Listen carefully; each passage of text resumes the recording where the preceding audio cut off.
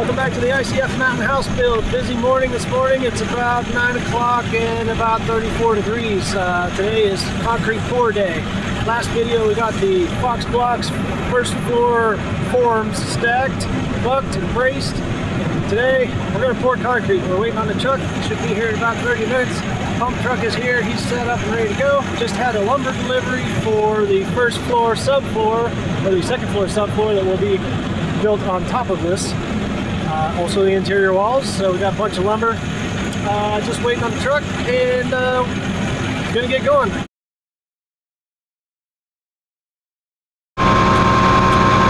Alright, first floor wall studs, second floor subfloor, more Advantech. Second floor joists, the pump main. Cutting the sleeve for the dry vent right there.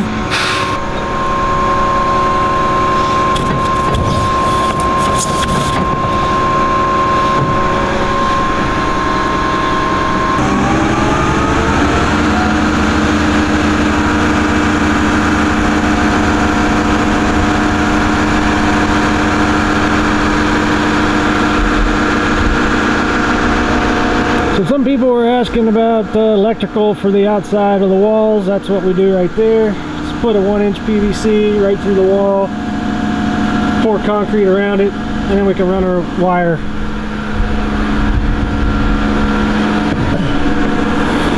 Like here's one for the outside light for the back door.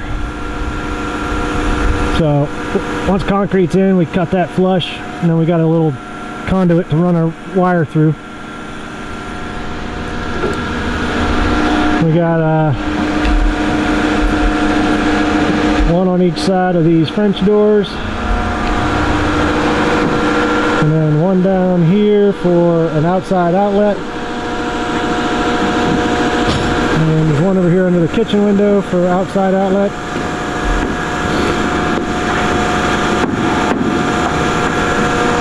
And we're just finishing gluing everything up.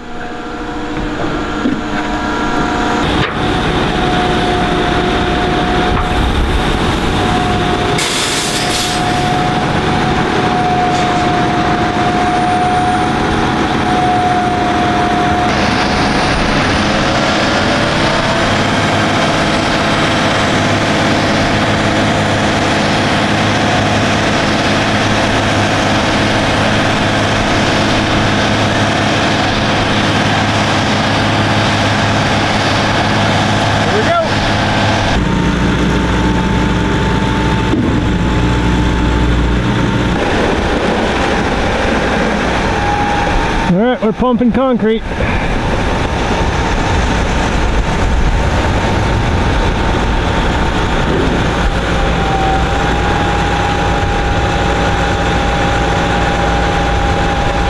Got about 9 yards of concrete in the green truck, pumping through the pump truck.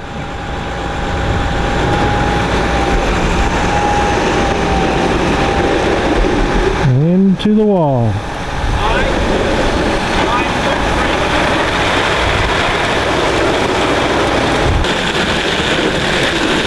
So Brian's running the hose, Victor is consolidating.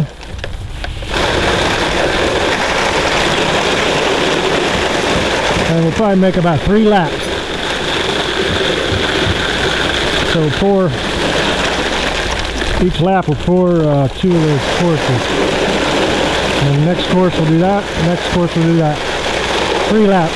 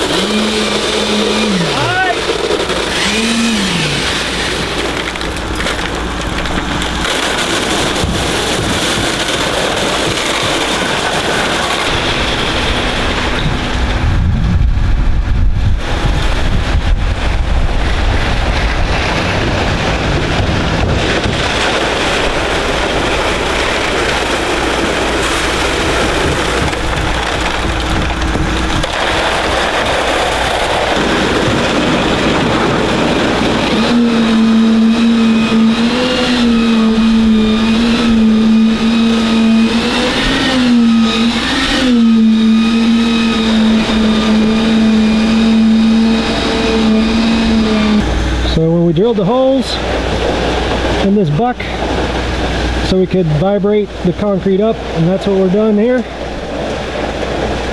I guess we just scrape that off before it completely cures. Getting concrete on the floor. Got to get that up.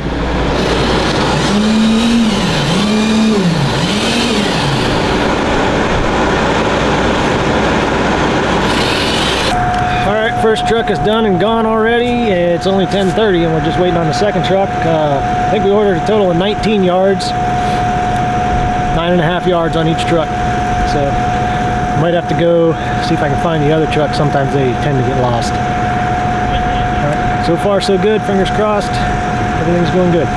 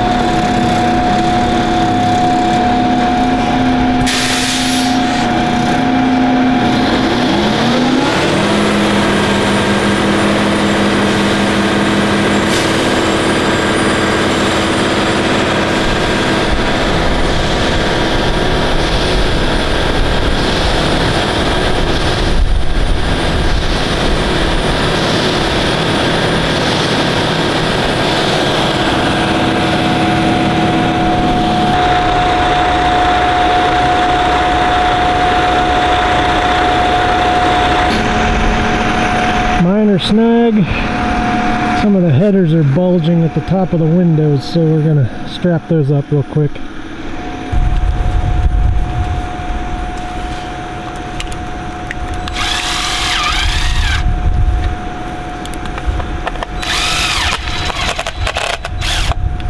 Yeah, that's a little bit of a problem.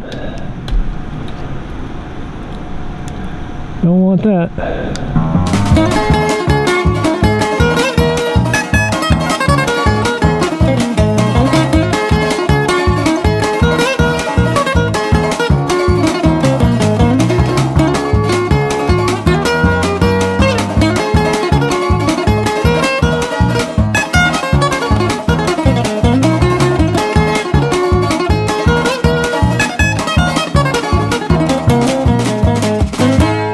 Okay, it's the next day. I wish I could say that that pour went as well as the basement pour, but not quite. And there wasn't any major disasters, but we did run into that issue with the headers bulging at the top of the window and door openings.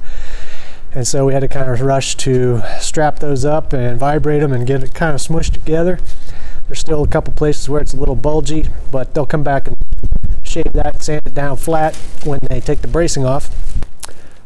Code called for about 37 anchor bolts. I bought a box of 50, so we used all of them. 1 foot from each corner and then about every 4 feet around the perimeter. That should be plenty to hold down a 2x10 sill plate for the second floor. And that'll be next video. I guess that's when we're going to start framing the interior walls. And well, first we have to frame a center load-bearing wall and then the second floor subfloor. So that'll be the next video, I guess. See you then.